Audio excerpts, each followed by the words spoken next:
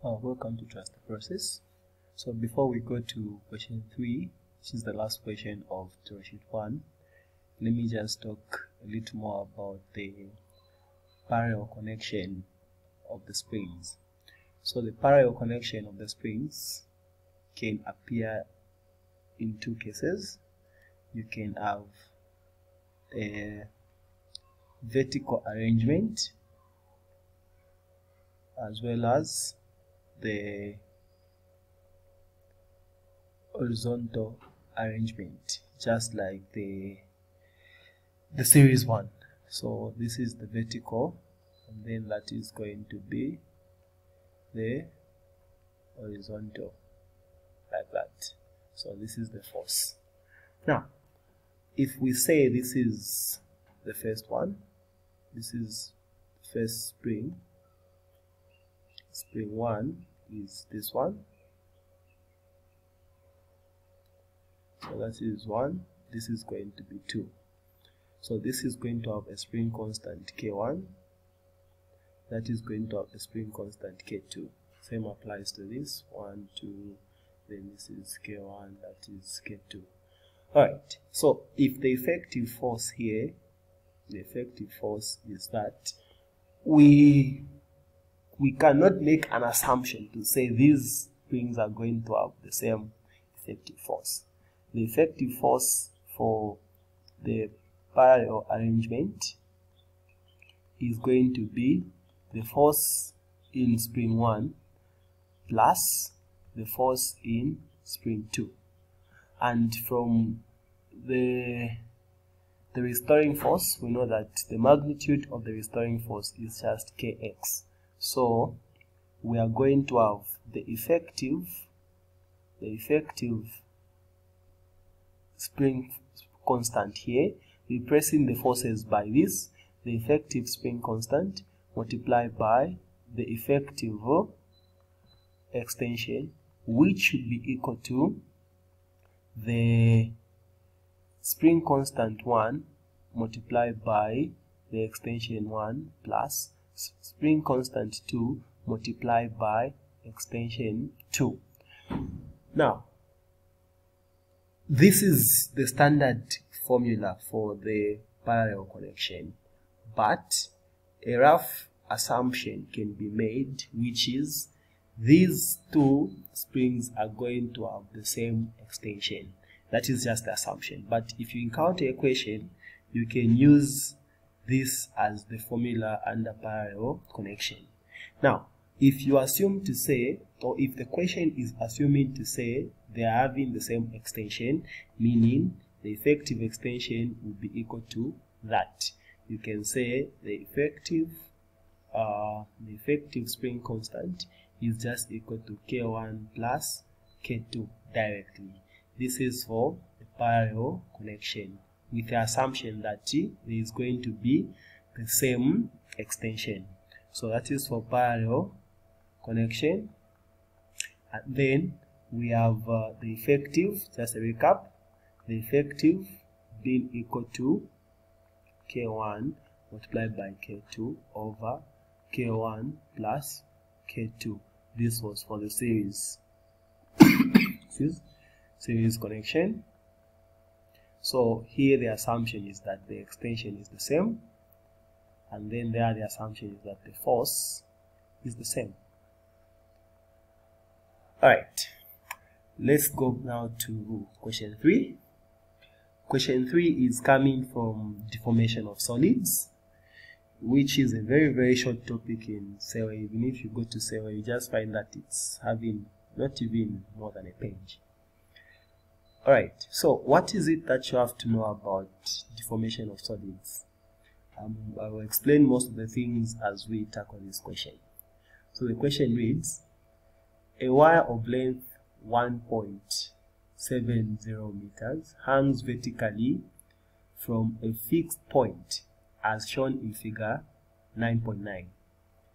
The wire has a cross-section area of 5.74 times 10 to the negative 8 meters squared and is made of a material that has a Young modulus of 1.60 times 10 to the 11 pascals.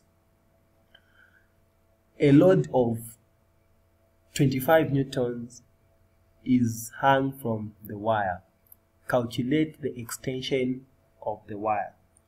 Now, what you have to know about deformation of solids is that there is, when you apply a certain amount of pressure on an object, you can cause that object to change either in shape, length, or volume. So if that change is caused, we can say the object has been deformed. There has been a deformation in that object which is caused by the amount of pressure that was exerted. So the pressure that you exert to cause a certain type of deformation is nothing other than a stress. So it's more like you're exerting some stress into the material, and that stress is what is going to cause deformation. So stress in the material, which is denoted by sigma, is just given by the force over area. That's why I'm saying stress is just the pressure that causes deformation. So the force per unit area that causes deformation is what we call stress. And then the measure of deformation that is caused, the measure of the deformation caused by this stress is what you call strain. So strain is denoted by epsilon, and it is given by, now this strain is going to differ according to the type of deformation that you have. You can have deformation in length, deformation in maybe shape, deformation is also volume. Okay, so this is going to differ in terms of the type of deformation. The formula for this is going to go according to the type of deformation that you have. So since here we are talking about the deformation lengthwise, that's why we are finding the extension. When deformation is in length, you are going to have change in length over the original length as your strain. Okay, if the deformation is in volume, you are going to have change in volume over the original volume, just like that. Now, for small stresses, we can say that stress is directly proportional to strain. There's a condition there. We are saying for small stresses, stress has to be directly proportional to strain, meaning stress should directly be proportional to what? Strain. And the proportionality constant here is going to be the elastic modulus.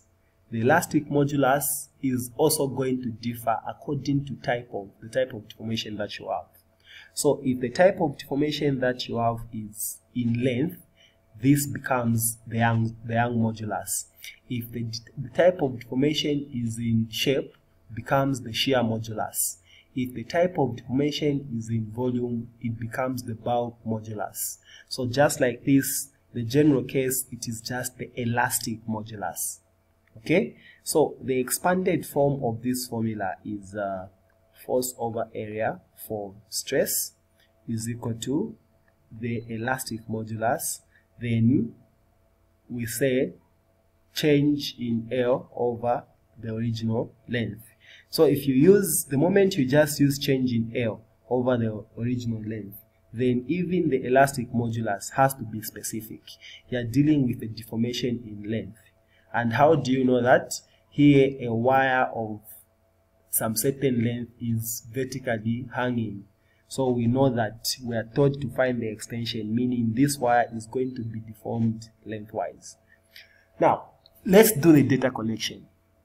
According to this, what is it that we have? What have we been given in the question, and what is it that we want to find? So what we have been given here, a wire of length, so the initial length has been given. The initial length is 1.70 meters. Then we also have the cross-sectional area. The cross-sectional area is 5.74 times 10 to the negative 8 meters squared. We also have the Young modulus of that material is 1.60 times 10 to the power 11 pascals. Then we've also been given the force, which is 25 newtons. So from this formula, clearly you can see that we have the force, the area, the Young modulus, and the original length. Else, we can find the extension. The extension is now going to be the change in length. That is going to be the extension. So just a matter of making this subject of the formula. When you make this subject of the formula, you are going to have change in length, which is the extension, should be equal to the force multiplied by the original length over the area multiplied by Young modulus. And everything here has been given. So it is just a matter of you getting these values, and these values are already in their standard units. Plug them into this formula and find the answer, which is going to be in meters. Just like that. Alright.